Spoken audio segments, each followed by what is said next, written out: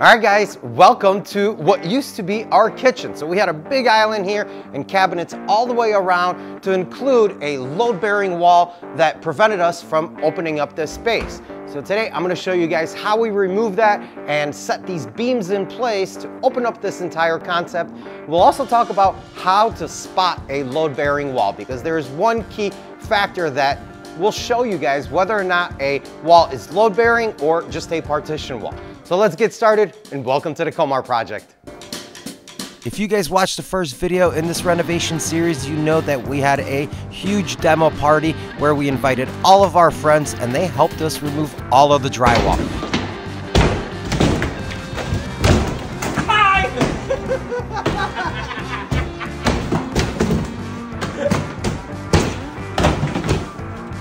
And that's where we're starting with this one. We need to remove all of this drywall from this load-bearing wall so we can actually support it and get rid of it.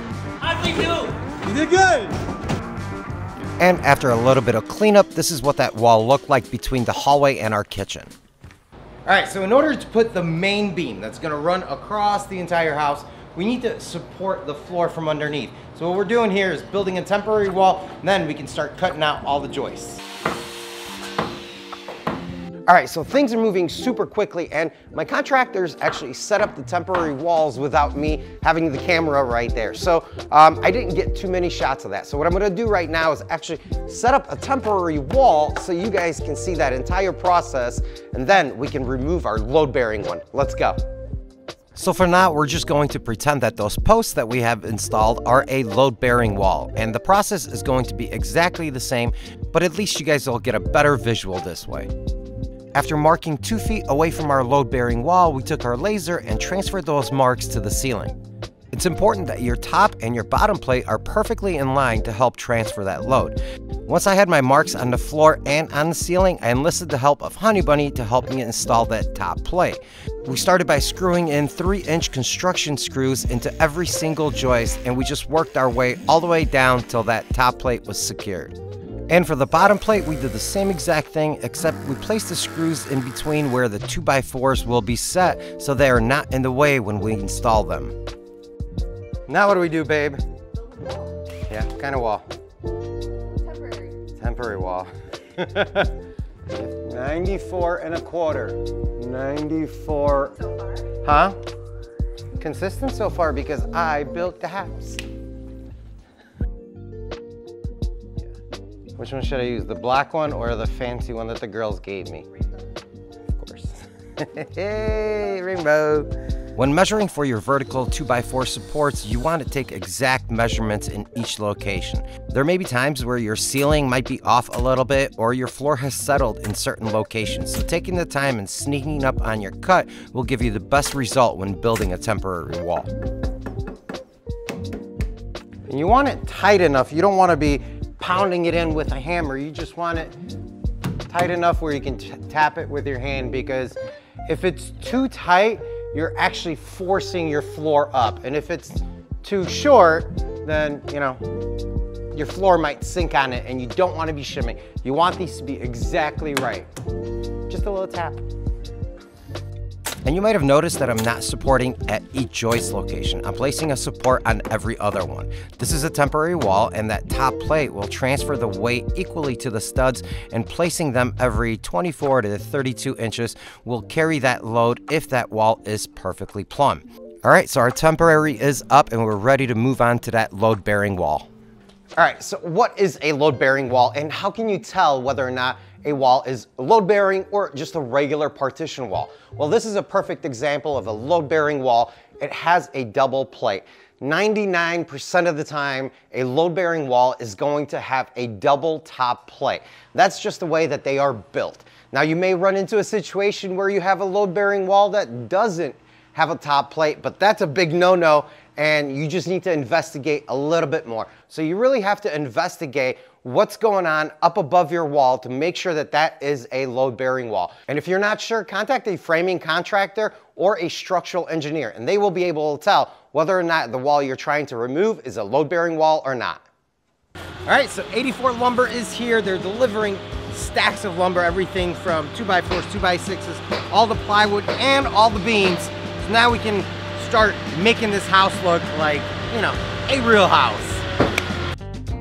So this is what our second floor looks like, and you can see that we have a main wall that runs directly down the center and right underneath where our beam needs to be installed. So to keep it from twisting and racking, we temporarily secured a microlam across it to help keep everything in place before touching that load-bearing wall underneath. Alright, so this is the exciting part. This is the main wall that holds the entire load for the entire house. Everything from the roof line down is loaded onto that wall. We're finally removing it. Removing a wall is not rocket science. Once everything is braced and supported, it becomes nothing more than just a partition wall. So a sawzall, a hammer, and some brute strength will make it disappear in no time. And for the entire house renovation, I did end up hiring a framing contractor. Originally, when we bought this house, the plan was to go room by room and DIY everything ourselves. But as the design and the scope of the entire project grew, our ability to live in this house went out the window completely. I mean, we have no plumbing, heat, AC, or electricity, other than a couple of outlets for power tools. So having a trustworthy contractor to help us with this process is definitely a bonus. But there is no reason why you couldn't open up your own space if you did your research and did it right.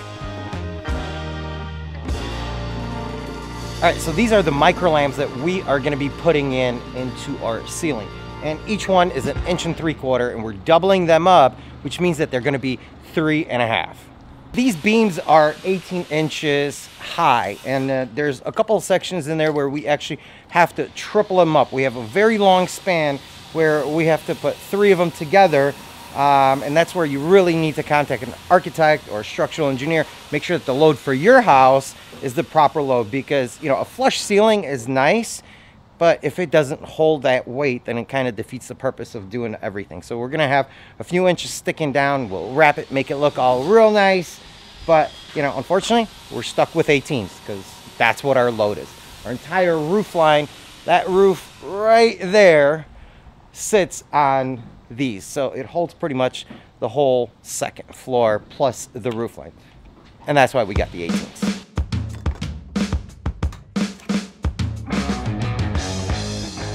In order to get our beams installed, we need to cut out a section of our floor joist from below. And after some precise measurements, it was just a matter of cutting out those floor joists with a circular saw and a sawzall. And you can actually see where we're cutting, the floor joists are meeting. So one floor joist comes from our kitchen and the other one comes from our hallway. And that's another good way of telling where a load-bearing wall would be. So you would have a load-bearing wall right underneath where those two come together and meet.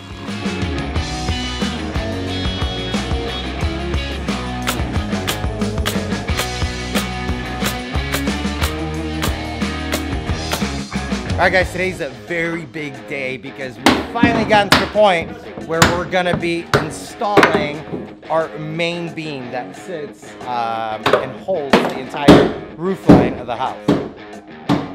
Really exciting.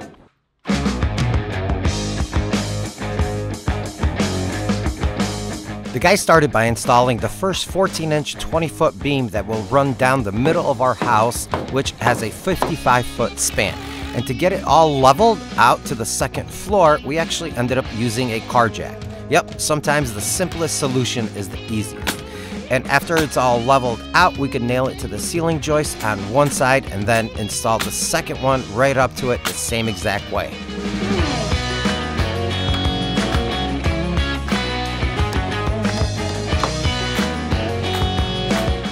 Then on the front of the house, we had to install 4 microlamps together because we were running a perpendicular floor from that span to create a landing on the second floor. So again, our structural engineer kind of stepped in and determined the size and the quantity of beams that we had to install.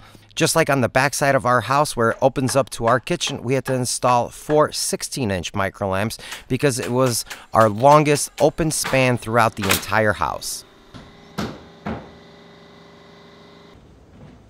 All right, and these are paralams, or PSLs, whatever you want to call them.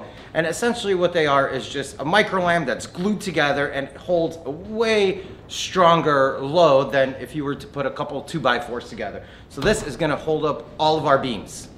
All right, and that load needs to be transferred down to something, right? So we're in my basement right now, and I'm gonna show you where those PSL posts are going to be sitting. So we have a steel beam that runs the entire span of our basement, and they are supported by these steel columns. They're actually wrapped in a little bit of plastic, but that load is transferred all the way down to the floor, and there is a footing on top of a foundation that kind of supports everything. And the entire load, everything from here going up to our micro lamps, everything is loaded down here on these posts. So that's one of those things that you got to make sure you get right. Those loads have to be correct because your entire house sits on it, right?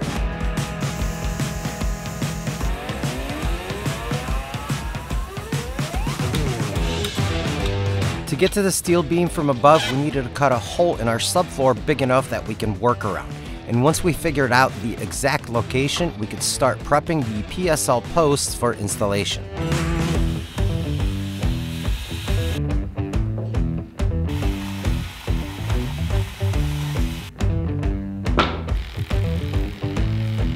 Now, the reason I went with a PSL post versus standard lumber is because it is denser, stronger, and carries a much higher load than regular sawn lumber. It has consistent properties and fire resistance that are superior than just regular raw wood. You can support longer spans, giving you more design options with an open floor plan like ours. And this was a big talking point with our architect. With standard lumber, we would have to have 4 middle support locations, and with a PSL, we are able to get rid of a post at the front door, opening up the entire entryway with only 3 columns. And that was the biggest thing for us, making sure that we have an open floor plan when we come into the house.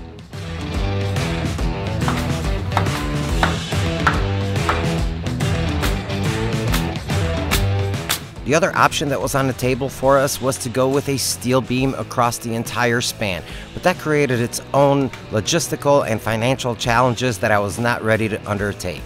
We would have to put additional supports in the basement, involving cutting into the slab and putting in column supports, and that's just something that I was not ready for.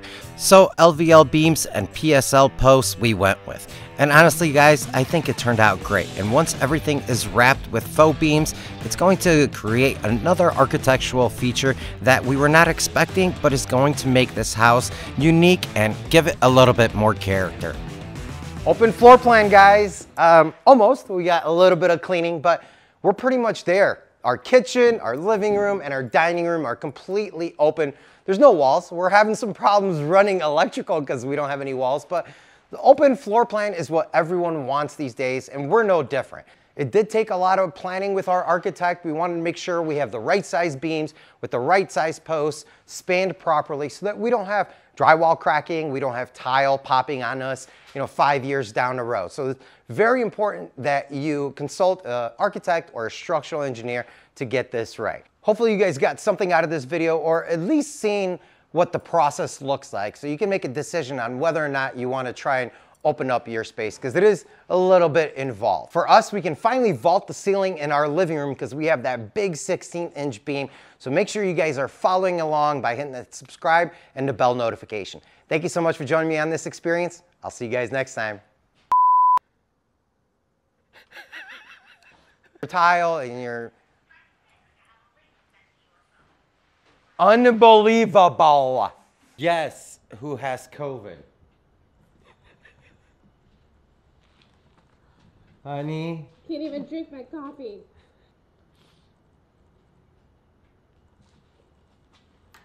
Let's do it. Let's go. Nope. No, I got nervous.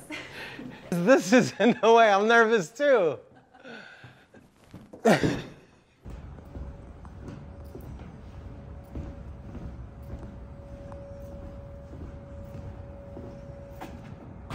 Sweetheart. Yeah. You okay? Yep. You ready to go home? Yeah. All right, let's go home. I think we've had enough for today, huh? Should take care of you. Let's go take care of Rue. Come on.